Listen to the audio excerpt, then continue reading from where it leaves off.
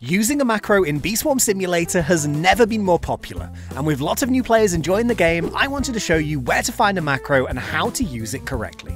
This video is aimed at newer to mid-game players, however it will definitely help any player who has never used a macro before.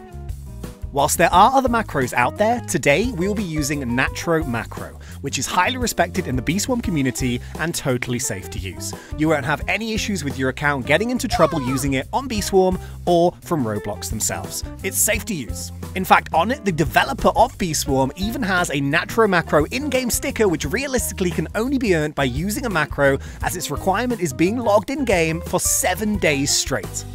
So let's get this macro downloaded and started. There are only 2 official places that you should be downloading Natro Macro, and they are from the official Discord or from the developer GitHub. Both of these have been linked directly in the description below. Please only ever use these 2 links to keep you guys safe. Upon first joining the Natro Macro Discord, I believe it will give you a pop-up tutorial, which I recommend completing. Once you have, you'll be able to gain full access to the server, and there's plenty of useful information here. There's lots of useful resources found directly on the Discord, including guides and information, macro help, and plenty of Bee Swarm Simulator chat, so I'd highly recommend joining and taking a click around. However, today, we want to go and see where we can actually download Natro Macro on the Discord, and it can be found right here. At the very top of the Discord is a channel called Natro Macro, and when you click it, you will find all of the previous and the most recent macro version. The current latest version as of making this video is version 1.0.1, and if you go directly to the bottom of the blue box, there is a link for a direct download. This is the one that I use. You will get a scare bear pop-up on Discord, which will tell you that this file is potentially dangerous. Do not worry, if you've done everything correctly and gone to the right location, it is totally safe. What it will do is it will download a zip file directly to your computer. If you do not have access to Discord, no problem, you can use the GitHub to download the exact same file. So all you need to do is go to the link in the description below and scroll down to where it says installation, and you will see a blue hyperlink which says latest release. Once you click on that, just scroll down a little bit further, and in the assets menu at the very top will be Natro Macro, and once again, this is current version 1.0.1. If you click this, exactly the same, it will download a zip file directly to your computer. Once your file is downloaded, all you need to do is double click and then extract the folder that can be found from within. I like to just personally drag it onto my desktop. There's probably lots of different places that you would like to keep files on your computer, but just for the sake of ease, all I do is just drag the entire folder directly onto the desktop and let it extract. It should do something that looks a little bit like this.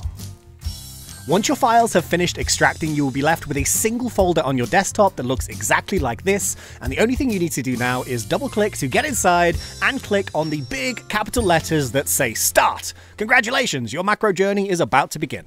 So if everything has gone well, you will now see a little grey window pop up on your computer which says Natro Macro with lots of options to click and tick.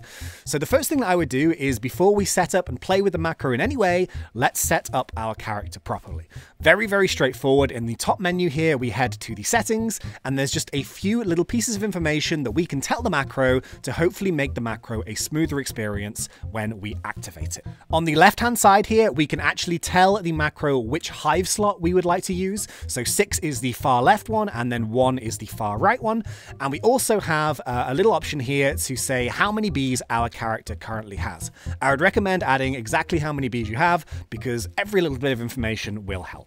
Although it is totally fine to macro in a public server, if you do have a private server that you would like to use, now is the time to paste the link here into this middle box. Basically what this will do is that if you are running your macro and your Roblox does get disconnected, the macro itself will attempt to reconnect back into the game and get you set up exactly where you left off. It's a really, really good feature to use. Thirdly, here on the right-hand side, we have the character movement speed option. All you need to do is type in how fast your character's movement speed is without any haste buffs. And if you don't know how to do that, all you need to do is head to the system cog here in the Bee Swarm Sim window, scroll down about halfway, and then there you will see movement speed, and it will give you a number. Mine's 29, yours might be a little bit different, but whatever it is, just type it in that box. Along, of course, with telling the game what kind of sprinkler type you have, etc. All the information helps, and if you're curious about any features in the macro, there's lots of these little question marks here that you can click on, and they will pop up some extra information. The core feature and the most important tab, in my opinion, of the macro is the very first one, and this tab is called Gather. In here, you will list a field and/or fields that your character defaults to when it's not being told to do anything else in the game. So you can see here that mine says Pine Tree, however, if I click that, it will give me a drop-down menu of every other field in the game, and I can pick and choose exactly what field or fields I want to go and make my character gather in. So let's just give this a go and let's see it in action in its most basic form. What we're going to do is we're just going to pick a field completely at random. Let's go with the clover field, and we're going to go and pick a pattern for us to actually follow. So let's just, for argument's sake, click diamonds. Now the thing with the patterns are, these are not going to be the best patterns for these fields. I'm still actually learning about those myself. But yeah, basically what you want to do is you want to be trying to keep your character in the field without you falling out for as long as physically possible. So ideally, not at all. This drift compensation here option really helps if you click this, but you do need the Supreme Saturator in order for this to work. So I'll tell you what we'll do. Let's go diamonds. Let's go small length with a 3 width. We're not going to be collecting for very long. We're just going to try this out, but let's just go 25. Let's have our hive reset by actual reset, and then let's put our sprinkler right in the middle of the field with a distance of 3. Now, anything can happen at this point. This might not be a very good pattern for the clover field, but everything is set up. We haven't got any other options set right now. This is purely just clover farming. So when we're ready, all we do is we click F1. Should we give it a go? Okay, so boom. What we have done there is we have just clicked F1, and the first thing that the macro will do is it will reset your character to wherever you are in the map, and it will default you back to the hive. And this is where the fun begins. It tends to zoom out, and then all of a sudden, ta-da! This is completely hands-free gaming here. It's going to work its way to the red cannon, which is my preferred method of choice for travel, and it is going to take us directly into the clover field. It is going to go and put our sprinkler exactly where we left it off. I've just realized it used a glitter there. That's a menu that I forgot to turn off, but ignore that for now. And you can see here that this is now farming in the diamond pattern in the clover field, doing exactly as we wanted it to do. So yeah, really cool, huh? One small word of warning when it comes to anything macros, it is really addictive to just sit here and watch it macro for you, which is really quite a crazy experience. But yeah, it's actually quite relaxing in a weird way, so enjoy that. You can at any point pause your macro, and it will literally stop it exactly where it is in its cycle, and then once you restart it, it will continue from where it left off, or if you click on F3, it will close the macro and stop its run completely. So I would recommend that if you are going to pause the macro, pause it when you're right in the middle of a field, and then make sure when you are going to restart it, go back into the same spot, and it should be fine. So I think it's about time now to look at the other menus, because believe you me, Natro Macro does pretty much everything you can possibly do in Bee Swarm by itself, and it is really impressive. You may have noticed there that I actually used a glitter as soon as I went in the field. That is one of the options to use your hotbar for you. I thought I reset everything back to how it was supposed to be by default, but I guess I missed that, but that's okay. Anyway, second tab here, we have the collect/kill tab, and just below you can actually see here you've got collect, and then on this side here where it is blue, that is kill. This is 2 separate menus in one menu. So without getting too overwhelming, these are some of my favorite things. Every time I use a macro, I like to click on the clock, and what this will do is every single hour it will go to the wealth clock and it will click it for me, which is fantastic for when you're farming overnight because you get the boost but you also get the tickets.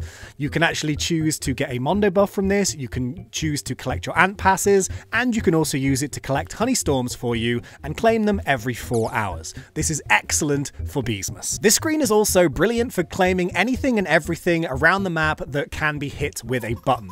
For example here, if you really wanted to start hitting your dispensers automatically, you can set your macro to do this. You can do Royal Jelly Glue, Robo Passes, whatever you like, and as well as that, once you've completed your Beesmas quest, which is currently active right now, you can actually go and claim your Beesmas rewards AFK whilst using the macro. So you can do the lid art every 8 hours, you can use your gummy beacon, you can check your gingerbread store every 2 hours. The macro will do it if you click the box. You can use it to do your blender, you can use it to do your memory matches, and if we click on the kill tab here, you can also do it with bug runs, and it will also take out bosses for you too. The only thing that I would say, and as a word of warning, I like to keep the macro as simple as possible, and remember, every time you click one of these options, it takes time out of a field gathering in order to do them for you. And it remembers all of the cooldowns and timers for the game, so for example, if I click on Mantis, that's going to go and find those mantises and take me out of of the field when it believes that they are ready to be killed. Maybe that's what you want to do though. Maybe you really want spiders as soon as they spawn, in which case you can just simply click on allow gather interrupt, and that will stop your character from gathering in a field even if your backpack isn't full or your timer hasn't been reached. It will stop you doing what you're doing and it will immediately go to that spider, and it will keep doing that every single time a spider spawns. It is hugely customizable. The third tab here is boost. You do have a field boost option, which I haven't particularly played around too much myself, but I do use these hotbar slots which activate items for you when you're in a field. So essentially what you saw just previously is I have my hotbar slot number 2, which is glitter, to activate as soon as I go into a field when I'm gathering, and it will do it every 15 minutes to essentially just boost that field a little bit. So you place the item on your hotbar, and then whatever item you place between 1 and a 7, it will activate. You can set the timer, and you can also on the drop down menu click on when you want it to activate. I tend to go with while gathering, but there's plenty of options. Yes, you can also do your wind shrine. Yes, you can also add to your sticker stack. It's kind of incredible, but if you're a slightly lower level player and you're still grinding out those lower level quests, you can also do those with those macros. Essentially, if you really want black bear quests, you can click enable, and what it will do is it will do a black bear quest for you. You can do the same thing with polar bear. You can do the same thing with Riley Bee or Bucko Bee. It will play the game for you when you're AFK. It's quite incredible.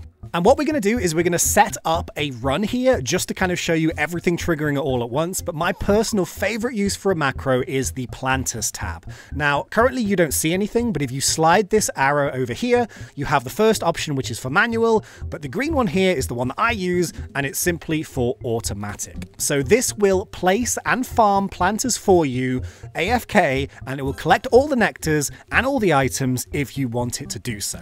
So right now here, because I'm a blue hive, I have the blue setting on, I have it harvesting every 2 hours, and I have my max planters 3, and then out of all of the list, these are the ones that I have selected. I don't currently have a planter of plenty, and I don't bother with those two, but you can see these are the ones that I'm using, and I've also got the fields here for the fields that I want my character to be placing their planters in. Other than that, you do have a status, which essentially shows you your log. You have a miscellaneous tab with more tools that you can use, including things just like very basic auto clickers, bitterberry auto feeders. It's very cool. And then the final page here is a list of the developers and the contributors. All right, so you know what? Let's set this up and let's give this a bit of a go. So let's just click on a few different things and let's just get it started. So maybe let's do pumpkin. Let's go and just drop this down a bit because pumpkin's quite a small field. This is what it's defaulted to. I don't know if this is a very good pattern for pumpkin, but I just want to show you guys what happens in action. What it's going to do is it's always going to go and do the other things first, and then it's going to default to the field when it's finished with the activities. So let's do... yeah, let's actually click on the clock, and I tell you what, let's also make it go and check on my gingerbread house. Why not? So we've got clock here, we've got gingerbread. Do we need anything here? These, well, technically, let's turn these guys off for now because we don't really need them. So yeah, nothing on this screen for us today. We're not going to do any quests, but let's do the planters and let's see these in action. So this one's really cool. We've got them on auto, and I don't know if my planters are on the map or not. If I already have planters, it's going to harvest them and replant them. So let's give this a go. Oh, actually, you know what? Whilst we're here, let's make it go and kill a spider. Why not? Okay, here we go. So as nighttime begins, my character starts to move, and once again, I am not controlling this in any way, shape, or form. This is the macro. So the first thing that I think it's going to do is it's going to go and check on the planters that I currently have on the map, and as you can see here, this one is full. So if all things go to plan, this should actually now empty my hydroponic planter, and then on the next cycle, it should plant another one. I have it to actually collect the items that it drops to, so it will collect those automatically for me. Now that I've spawned back at the hive, it can see that there's nothing else to kind of collect, so what it should do now is it should be moving to the second of my 3 planters. Remember, I selected 3 planters. You can select as many as you like, but it should be going to where my second planter is located. The macro did actually put it there for me previously. I have no idea which field it is, but the macro does, so thank goodness. Let's see where it finds itself. We are going to, spider! And we have a nearly full pesticide planter. Even though it's not 100%, I think it's going to claim it, because I think that's what I set. Okay, so third planter should be located in the strawberry field. The macro does remember where it last placed it, so we are going to go and farm that now. I've just realized that I did set spider to kill, but we've just been in the spider field to collect our pesticide planter, so we're not going to be able to kill a spider, but the macro is still going to go and check, which is good. So now that all 3 of my planters have been claimed, what it's going to do now is it's going to replace them in different fields, and it's going to replace them based off the settings that I have picked. So right now it is essentially scanning through my item menu to locate the planters, to see which ones are available, and then it's going to go and put them in certain fields. So if we give it a minute or so, it has scrolled up through my menu, and the first one that's come across is the petal planter. So my best guess is it is going to go and put the petal planter somewhere, and I think it says there it's going to go and place it in the pineapple field. So it's going to go and do it all itself. It's really, really clever to watch. It's going to go and essentially run itself into a corner. That tends to be where they plant. And yeah, in 2 seconds here, if we avoid the mantis, there we go. It is going to place it all for me, and boom. That's 1 of 3. Yeah, it's going to do 2 more. It is now working its way up here into the 35B zone, and the heat-treated planter, I believe, is up for number 2 here, so it's going to be placing this here in the pepper patch. Essentially, the way that I've set it up and the way I like to set it up is so I can have all 5 of the nectars ready and active at any given time. So yeah, even though some of the nectars might be slightly less useful, I like to have all 5 going, which gives me the best chance when it comes to making pollen. So there we go, number 2. And finally, it's picked Tacky Planter, and it is heading here to the sunflower field, and it's going to go and place it for me as well. So I think nectars personally are like one of the coolest things about Natro Macro. Really, really good. You get lots of items, lots of boosts, and it will now farm it for me based off the settings that I picked, which is fantastic. We don't need to worry about that now for a couple of hours. They're going to fill up, and we're going to go and reap the benefits when they're ready. But now, what's the macro going to do after planters? Wonder what? So it seems now the macro has decided to go and check the spider field, which is going to be a bit of an L because unfortunately we did just take out the spider with our pesticide planter. But as we clicked it, it has gone and done it, and it's gone and done it perfect. So it's gone and checked and failed to find a spider because there isn't one there. So it decides, okay, let's go with the next thing that has been set, and that was now to check the wealth clock. Unfortunately, I've not been on for an hour, so I can't claim my first wealth clock, but it will go and check again later when it's available, and then it will go and check again periodically throughout the entire farm so we can get it to a 5 times wealth clock. It's a really good way to farm tickets overnight.